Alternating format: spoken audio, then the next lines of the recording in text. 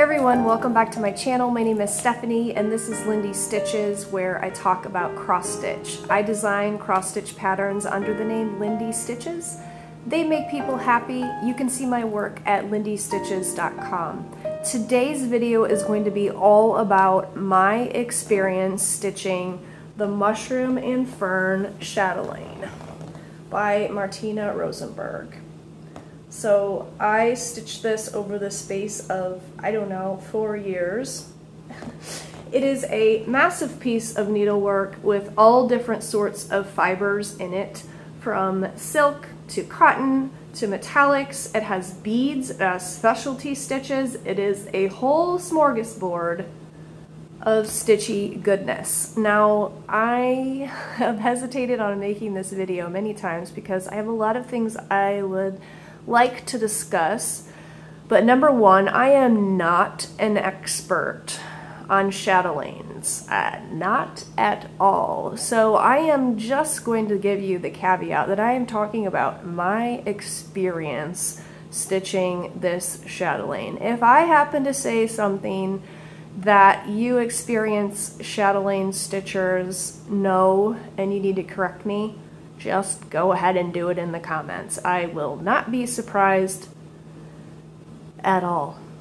So if you don't know what chatelaines are, they are really fancy patterns by Martina Rosenberg, who owned her company, Chatelaine. And a lot of her patterns are mandalas, meaning they're repeating motifs around a central theme. She has a lot that are themed around cities like Vienna and Rome and springtime and winter, and they are a visual delight. They are visually very delightful, and I was never going to stitch one because I knew how expensive they were. A company called European Cross Stitch sells kits to kit up your chatelaine pattern, and they are, I mean, you could go sell a kidney. You could, and it might be worth it. Okay, so I was never gonna stitch one. Then I saw this one with the mushrooms, and I was like, oh dear, oh dear.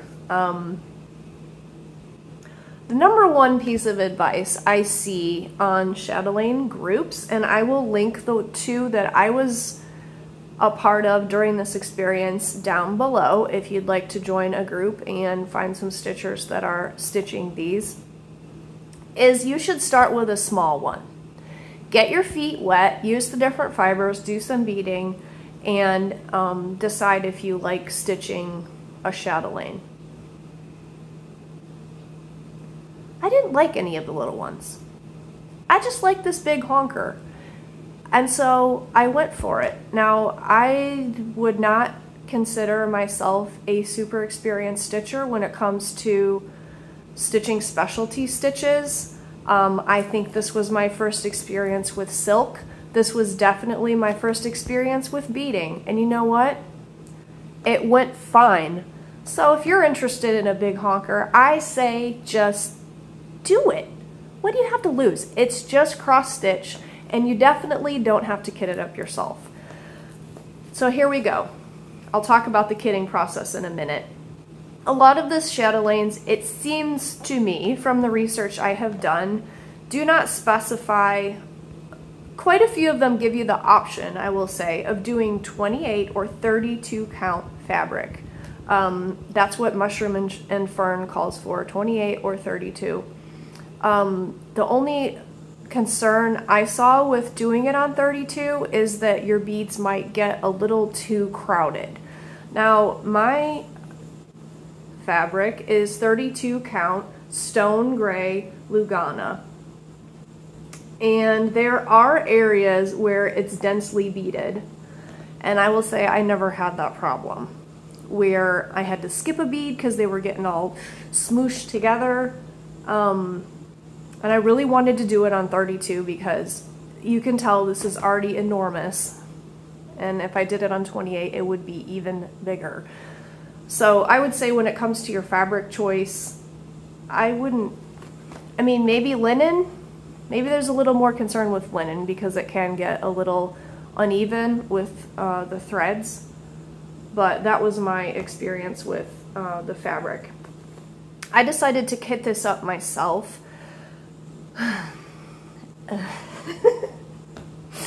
If you enjoy kitting, I really enjoy kitting. I will say that. I really enjoy kitting and I really enjoy saving money. Two things which went into this choice. If you don't enjoy kitting, just don't. Just go buy the kit off European Cross Stitch. If you do, and you are also a little cheap, like myself, I would say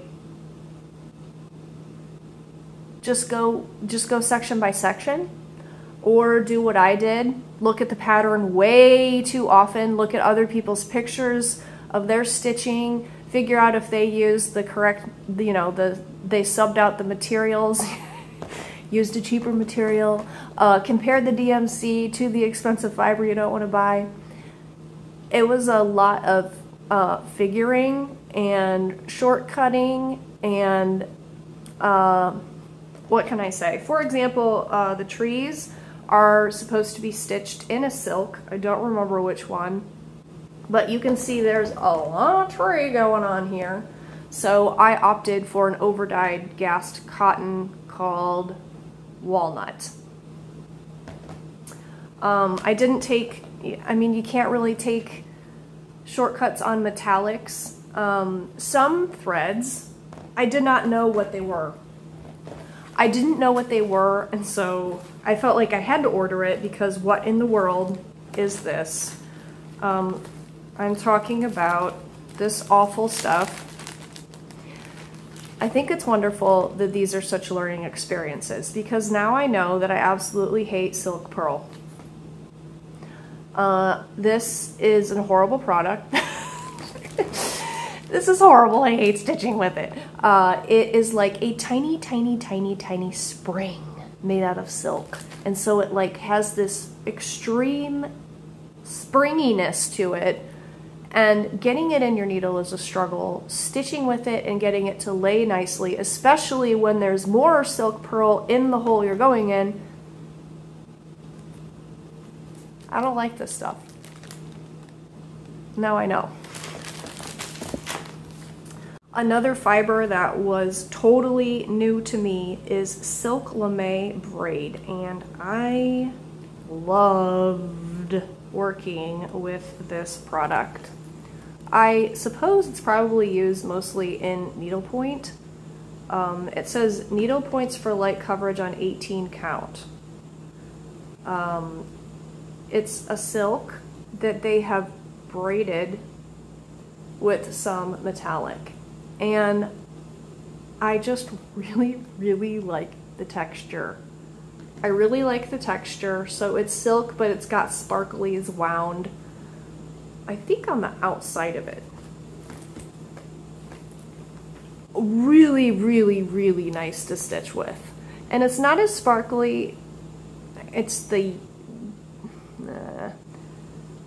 row above the sparkles, between the sparkles and the beads. And it's also up here. It's not as sparkly as the Petite Treasure braid. It's just really nice. It's like butter. Maybe it helped that I was stitching also with the color of butter. I like butter. I put some wool into this. Yeah, so thread by thread, I kind of made my choices. Pictures of other people's example, their finished products are priceless when it comes to choosing colors and making different decisions. Another fiber that I had never stitched with before, and I love it, and I would love to find another use for this in my designing, is the Karen Wildflowers. It is really, really wonderful. It is, oh, what the heck is this stuff called? It's pearl cotton. But the wildflowers is all the background grass. and also these leaf stalks, which this is all one color. Leaf stalks? I don't know what these are, whirligigs? This is all one thread, and it's just so beautiful how it transitions from one color to another. Really wonderful. I did end up buying the bead pack from European Cross Stitch, and the bead packs aren't very expensive as far as, you know, kitting up beads. That's not fun. I don't want to do that. I bought the PDF pattern, and I have read plenty of comments in the groups that people have bought the paper chart and they're not able to enlarge it or read it very well. I don't know if this would apply to all the Chatelaine charts or it's just specific charts that people struggle with, but a lot of people seem to end up resorting to just buying the PDF so that they can enlarge it. Okay. So I am going to say some negative things in this video. Overall, number one, let it be known that Martina Rosenberg is a genius. She's a genius. And I'm not kidding. I'm not kidding about that. The fact that she could design something so elaborate, sparkly, beautiful, multi-dimensional, using all these different materials blows my mind. And as far as I'm concerned, she was really one of a kind, and I so admire her legacy of pure art. Number two, I don't regret doing this project at all. It's gorgeous, and I think that anybody could do one of these. I think sometimes we like to act like there's some sort of mystique about doing certain things. This is just like a human quality, and I'm just here to say there's no mystique, it's just cross stitch. Okay, so I wrote down all my reflections on this jumbled up piece of paper, and we're just going to go through them. This is going to be kind of random. I'm sorry. My tip number one for chatelaine stitching, these aren't all tips. My note number one is that this saved me so much frustration. These are all the colors that are charted over one in my graph, and I think this would be very useful for any chatelaine project. Make one of these project cards. All I did was enlarge the color key and then print it out on cardstock and punch a bunch of holes, because there are areas of the chart, like this horrible snail that you have to stitch 4 times. That horrible snail has about 20 colors in it. 3 stitches, 2 stitches, 3 stitches, like it's so much tying off. It's incredible. It's outrageous. And one of those snails took me about an hour.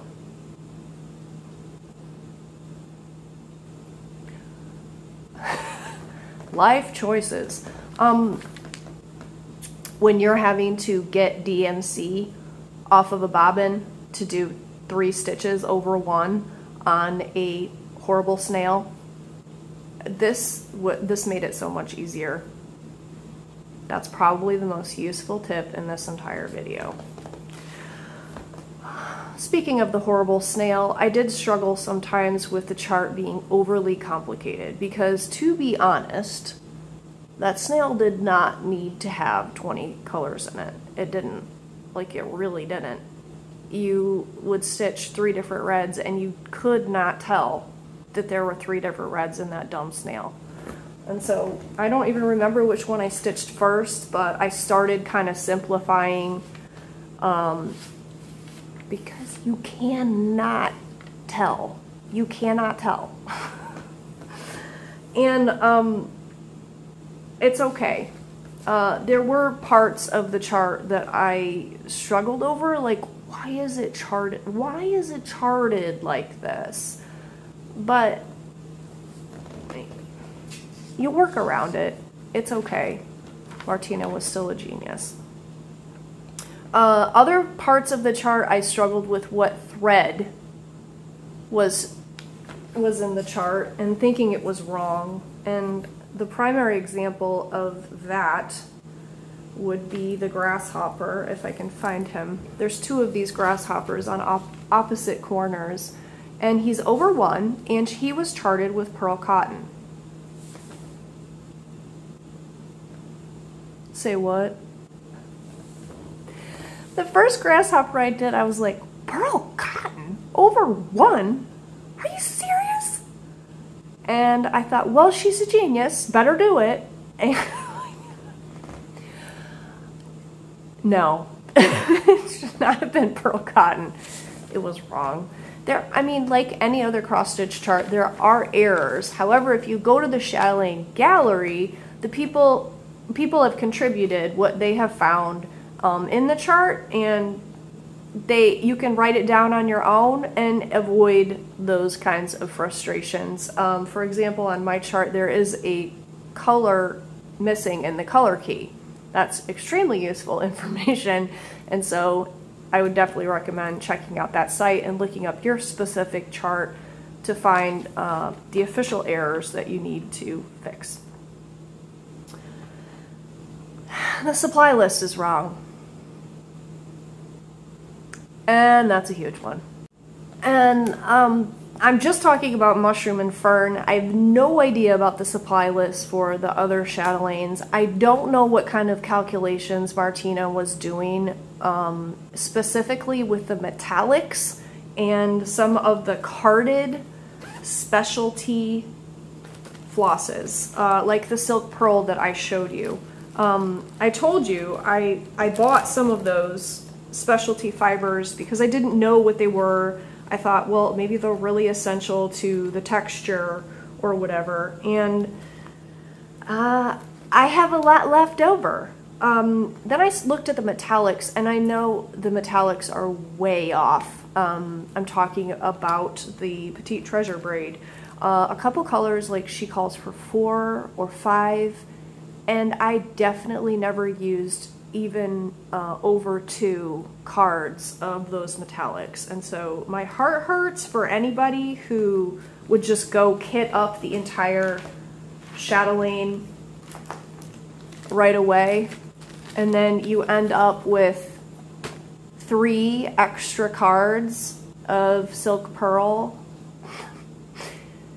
that you want to start a fire with. The calculations are off. I don't know what to say. I mean, it could potentially be a super frustrating problem. I would be super frustrated if I had spent literally over $50 just on treasure braid, and then I had like 8 cards left over.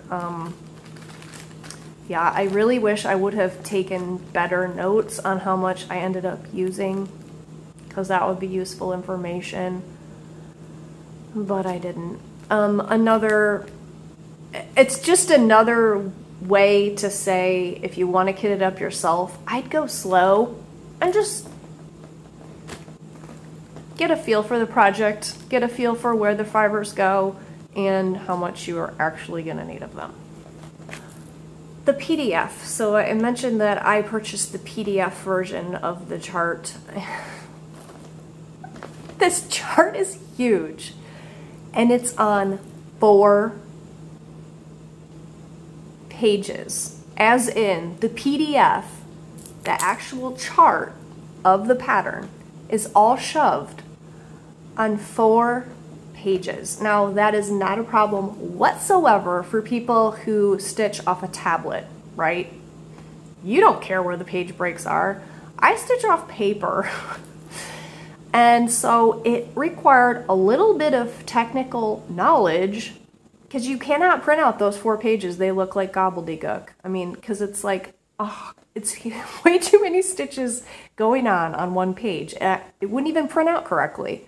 You have to know how to specifically take a snapshot of certain areas of the chart and print out your own pages, which, okay, it's not that hard. But was it a pain? Yes. Did I enjoy doing it? No. Just something to be aware of.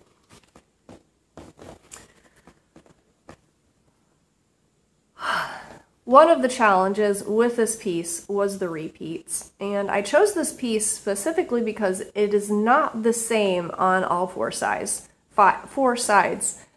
She does have a lot of patterns that are pretty much the same, or there's only slight variations across the mandala. So you're stitching the same thing repeatedly. And the bigger the mandala is, the more layers it has. That outer ring has more repeats than the ring before it. So you can see I had to stitch 8 trees. I had to stitch 4 of these border squares.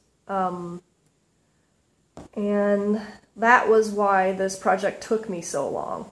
I genuinely enjoyed stitching on it. I genuinely got sick of stitching these trees. They're big. And I'm not a person that enjoys stitching the same thing over and over again. And so I would say if you know that about yourself, you gotta pick one that has at least some variation to keep you interested, because it can be a struggle. Another challenge is making judgment calls, like I just said before, where the chart can be confusing. The fibers can be frustrating, and so I think you start questioning yourself.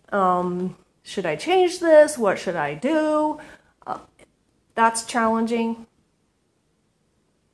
and doesn't feel fun at the time. However, I think I get up into the details. I get too far up into the details, because at no point am I going to walk by this and go,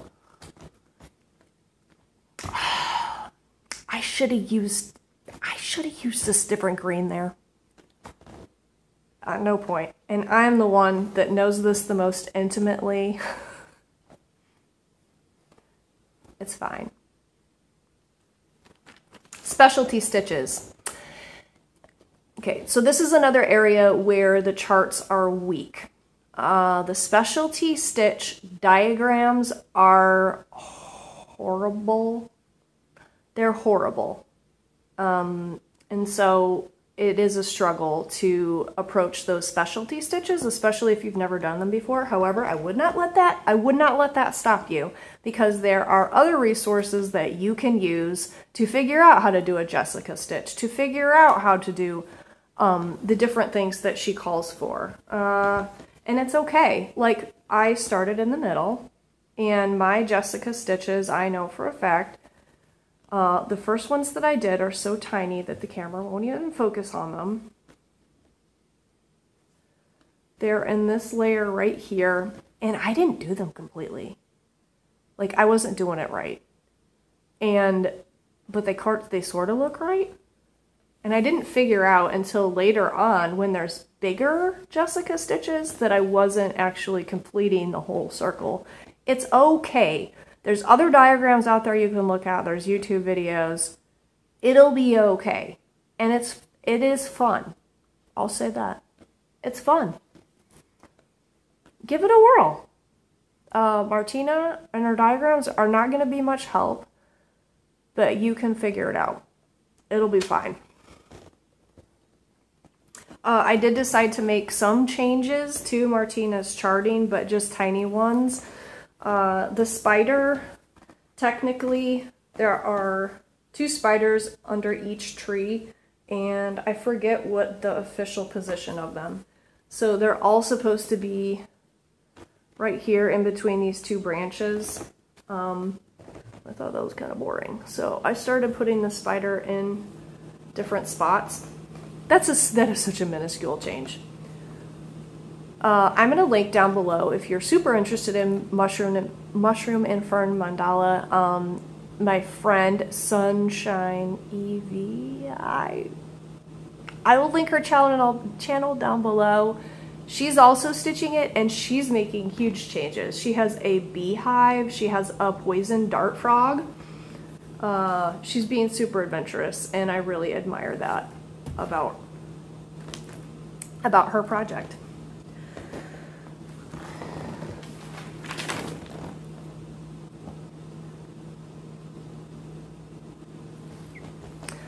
So the last detail is that I used my PVC lap stand to stitch this project. You can find that lap stand down below. It is super cheap, and I stitched this giant thing on it, and it worked fine.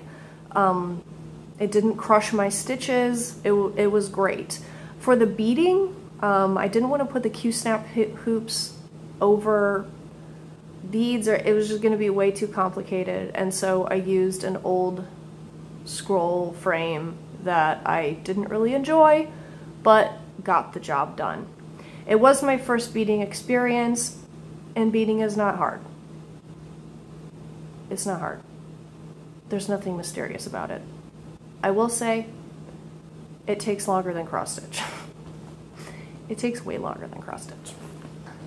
So if you're interested in doing any sort of chatelaine and you would like to connect with other stitchers, I really recommend going on the Chatelaine gallery site and looking at other people's projects. I also recommend getting with that Facebook group, because that Facebook group has stitchers in it that have already done your project.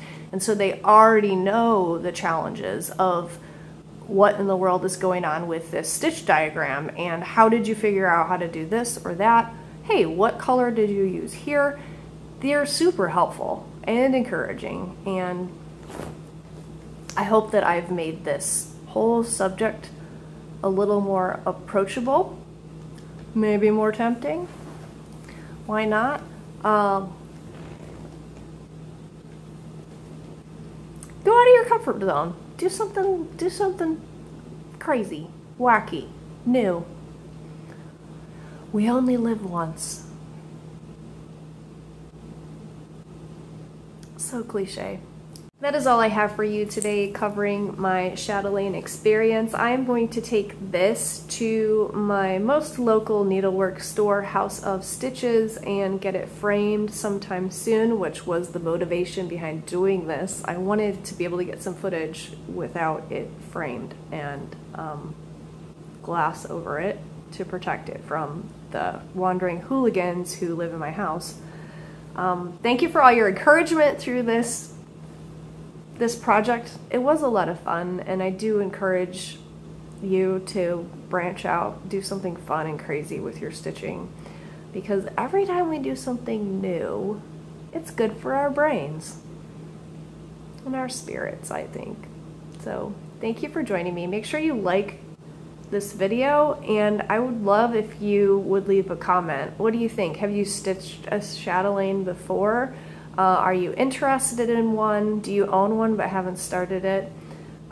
If you've done one, I'd love to know if your experience was similar or different than mine. That would be really interesting. So thanks for joining me for this stitchy chat. I will see you later, friends. Bye.